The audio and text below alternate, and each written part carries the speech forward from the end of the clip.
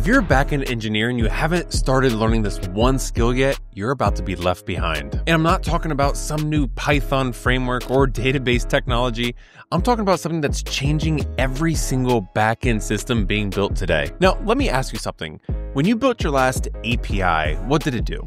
Probably took some data from a database, maybe did some calculations and sent it back to the front end, right? That's what we've always done. If you were a backend engineer in the last 5 years, your job has been pretty straightforward. Someone gives you requirements, you design a database schema, maybe write some API endpoints, maybe add some data validation, and call it done.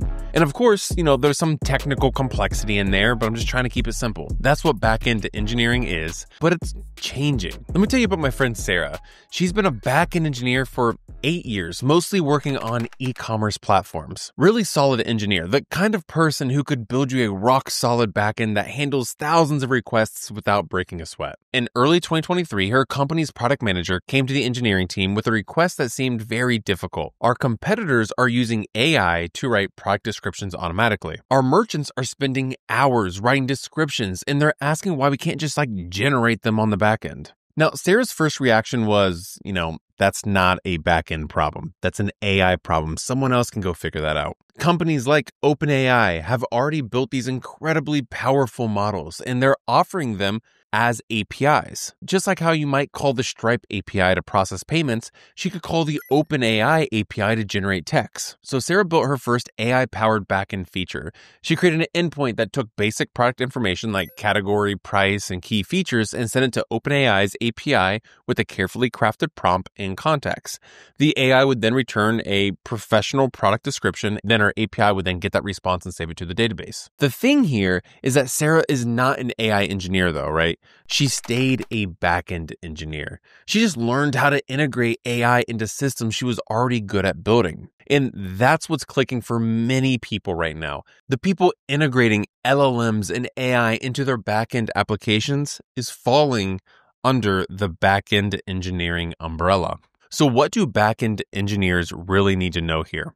What do you actually need to learn to be successful? The good news is if you're already a competent backend engineer, you're already 80% of the way there. The core skills remain the same. Designing APIs that are fast and reliable and secure, working with databases, handling errors gracefully, managing external service calls, and writing clean, maintainable code. But there's some new concepts that are now falling into that 5 bullet points that you need to know. And I'm calling this the 5-step roadmap to getting started with AI integration. So step 1 is to learn the basics of AI APIs. You need to start by playing with OpenAI's API. You need to sign up for an account, get an API key, and build something simple. Maybe a script that takes a paragraph of text and summarizes it, or one that analyzes the mood of customer feedback. Don't worry about building anything complex, just get comfortable with making API calls to AI services and handling the responses. Now, step 2 is to understand how to prompt well and context engineering. This is crucial.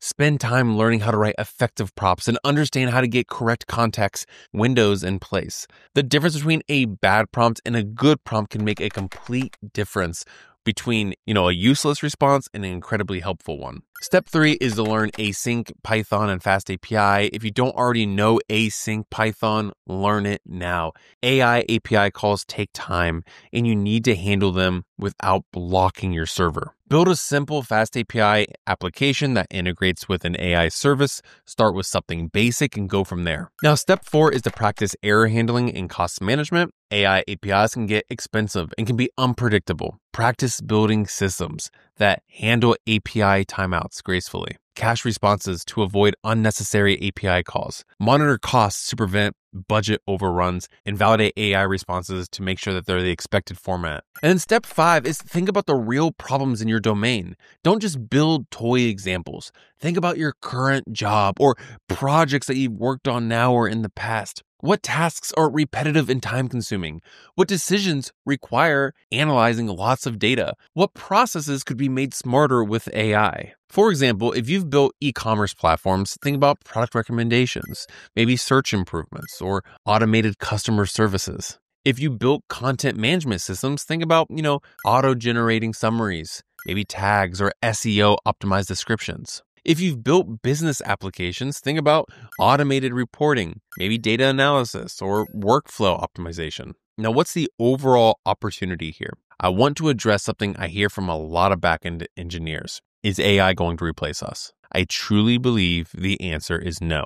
But backend engineers who don't learn to work with AI might get replaced by backend engineers who do, because it is inevitable that backend engineering productivity is increasing when they use AI. Now, it might not be as drastic as like the AI hypers want you to know, but it is improving. Think about it this way. Now, it's not the same, but it's like sort of when cloud computing became mainstream, did it eliminate the need for backend engineers? No. It eliminated some positions for the need for backend engineers who only knew how to manage physical servers. The engineers who learned to work with, AWS, Azure, Google Cloud became more valuable than ever. AI is kind of showing the same pattern here.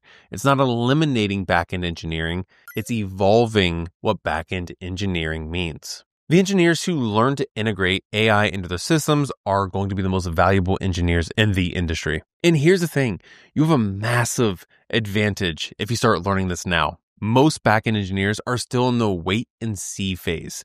They're waiting for AI to stabilize or their company to mandate that they need to learn it, or for someone else to figure out like the best practices and then they can figure that out after. But the companies that are integrating AI successfully are the ones whose engineers are already starting to experiment. They're the ones who built internal tools to test different AI models, who figured out the best prompting and context engineering strategies for the specific use cases. If you start today, you'll be ahead of 90% of other backend engineers, I can almost guarantee it, because they're still waiting for permission to start learning. Let me be concrete about what this means for your career. Right now, if you're a backend engineer, you probably get job opportunities that, pay well depending on your experience and your location. These are good jobs. There are lots of engineers who can build standard CRUD APIs, and AI is making it easier. But if you can build intelligent systems that don't just store and retrieve data, but actually help users accomplish their goals, you're in a completely different category. These are the engineers that startups and big companies are currently fighting over. These are the engineers that get promoted to technical lead roles. These are the engineers who get equity offers and consulting opportunities. I've seen this firsthand. Engineers who integrated AI into their company's products are getting promoted faster and getting better job offers and having more influence on product decisions. So what's coming? There's a famous quote, "The future is here, but it's not evenly distributed." That perfectly describes where we are with AI and backend engineering right now. Some companies are already building incredibly powerful AI systems. Their backend engineers are integrating large language models. They might be diving into computer vision and predictive analytics into everything they build. These companies are moving fast, building probably better products and outcompeting companies that haven't made this transition yet. So all companies are starting to ramp up on how they can integrate LLMs. But most companies are still building traditional backend systems. Their engineers are still thinking about databases and caching and API design without considering how AI could improve these systems. Now, what I just mentioned is not going away, but the gap between these two groups is only getting bigger and bigger. And the engineers who bridge that gap are going to have incredible opportunities. So here's what I think the next 5 years are going to look like. So 2026 is coming up. I think AI integration becomes table stakes for any new backend project period. Customers expect software to be intelligent, and companies that can't deliver smart features start falling behind and losing some market share. The following 2 years, so 2027 and 2028, traditional backend roles start requiring AI skills. So job descriptions for senior backend engineers will include requirements like experience with LLM integration and understanding of prompt and context engineering. 2029 and 2030, this is when the distinction between backend engineer and an AI engineer starts becoming very blurred. All backend engineers are expected to understand how to work with AI, just like we're all expected to understand databases, APIs, and security today. Now, I don't feel like this is fully speculation because this is already happening at forward-thinking companies. The question is whether you want to be ahead of this trend or behind it. Let me paint a picture of what your career could look like if you embrace this shift. Instead of being an engineer who builds APIs that returns data, you become the engineer who builds APIs that solve problems. Instead of just implementing requirements, you start suggesting intelligent features that could transform the user experience. You become the person that product managers come to when they know what's technically possible with AI. You become the person who other engineers come to when they need to integrate AI into their systems. And because you understand both traditional backend and AI integration, you can make smart decisions about when to use AI and when not to. The integration of AI into backend systems isn't a trend that might happen someday. It's happening literally right now at companies around the world built by engineers who decided to learn these skills before they became a commodity. Every day you wait is a day that other engineers are getting ahead of you.